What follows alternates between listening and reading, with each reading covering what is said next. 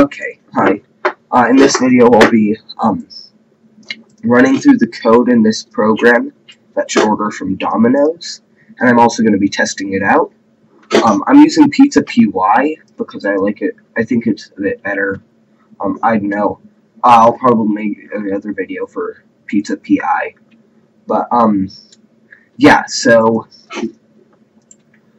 I'm importing it here. Then I'm creating this new customer. With all of this data in here, I'm getting the closest store to that customer named customer. I get the menu.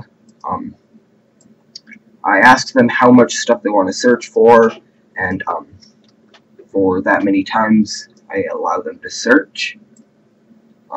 So they get this input. Then I begin a customer order of the store and the customer.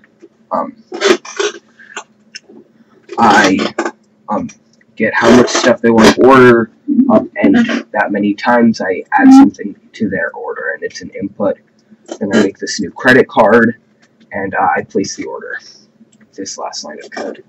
Okay, so running it, I'll search for two things. Search for Coke, and I'll search bread.